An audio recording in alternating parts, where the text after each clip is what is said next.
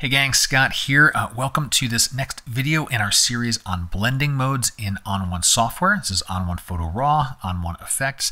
This video is talking about the difference blending mode, and I'll explain what it is and the one case where I do use it from time to time. Now, if you're not familiar with blending modes, check the show notes. There is a link down there with a playlist for all of the videos in this series. And the new videos add to the playlist as we go here. And the first one I'll talk about blending modes in general. And the goal is for me to give you like a couple of recipes for each blending mode when they might be useful for you in your processing. Also, if you are thinking about adding ON1 to your toolkit or upgrading your current software, use my offer code. It will save you a little bit of money, give me a little bit of support. Win-win, lets me do more videos like this. So the difference blending mode, this one is like straightforward to understand. Its name, difference. It will show you the difference between two layers. And this is when I will use this in a layered workflow. I can't really say I've used this mode in the effects modules, like using effects and then flipping to difference. Maybe there's a use case for it. I haven't gone and sought one out, but the one place I do use it is in layering, and it's to help with manually aligning layers. So let me show you what difference does so you can really get a feel for what it's doing, and then I'll show you the use case here. All right, let's first get some layers going here, and to explain what difference is doing, I'll just duplicate this layer so we have the same exact image twice. Right? So there should be zero difference between these two photos. If we take our top layer and switch the blending mode to difference, that's exactly what we see, a completely black screen. Black means no difference between the two layers, and this is a pixel by pixel basis. And anything else means there's some kind of difference. So for example, if we're still in the difference blending mode, this is going to get a little weird. I'll tell you what, so it's not too weird.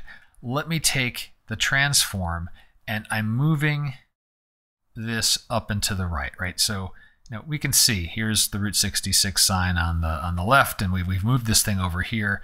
Wonderful. Now if I switch this to the difference blending mode, we're going to see all sorts of differences, right? Because the pixels on the top layer are different than the pixels on the bottom layer. And so this is, it's a weird looking kind of blend, right? I mean, it has this case, it has like this weird photo negative kind of look for it. So I suppose maybe there's some options here to create some kind of very stylized effect.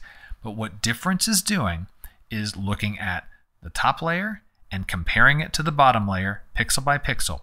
If the pixels look the same, same shading, same color, same luminosity, you get black. If they're completely different, you'll get white, and then anything else in between. So great, wonderful. How is this actually useful? Well, I find it most useful for manually aligning layers. Sometimes I'll do a layer alignment and it's great. And other times it's a little bit off, and you can do things manually using the difference blending mode to help you get a perfect alignment, or at least as close to perfect as you can possibly get. So let's look at that example. You might remember this photo from the lighten blending mode video. You can check that one out if you haven't seen it. But I have two images here, top and bottom layers, of the same scene with different lighting, and I've used the lighten blending mode to help me get a particular look on the lights here. But what I want to point out here is the difference blending mode. These two photos are pretty well aligned. If I switch the blending option from normal to difference to measure difference in the photo, I'm going to zoom in on this very dark area up here, because in normal, this is where the seams of the building are, right? What the difference blending mode lets me do is sanity check how well are my photos aligned. Now I can use auto align layers in Photo Raw to line everything up and just have it auto detect. And it works really well most of the time. Every once in a while there might be something off, or if you're working handheld, you may have just slight variations in your angle, like pitch and yaw and so forth, where you can't get a perfect alignment just by the nature of the photos you've taken. But you can use the difference blending mode to sanity check it, and if you need to, adjust position to get perfect alignment, or as perfect as you can get it. Let me zoom out here. I'm still looking at the difference between the top layer and the bottom layer. And the goal for perfectly aligned layers is as much black as possible. That means no differences. Now I can reach the transform tool, and to prove the point, I'm going to push this around. You can start to see differences. Right now, I've got differences because I've unaligned those edges of that building, and I see all sorts of difference. And if I'm working this, I'm just clicking and dragging around to move things into place. I'm trying to get as close to black as possible. I can also use the arrow keys to gently shift the top layer around. And as I move it around, the difference blending mode is measuring the differences between the two. And you can get as close as you possibly can. Again, your target is to get as much black as possible. You'd use this option, this difference blending mode, only if align layers didn't work for you, or you're not certain did it work well. You can flip on difference mode and check to see.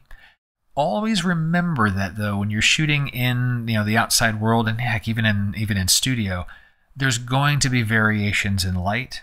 The photos I'm blending here, taken a couple of minutes apart, so I will not ever expect to see 100% pure black like we saw when I blended a photo with itself, but just using the difference blending mode to get me as close as possible. That's pretty good. If I hadn't had a really good alignment like I did, I shot on a tripod, so it was pretty great.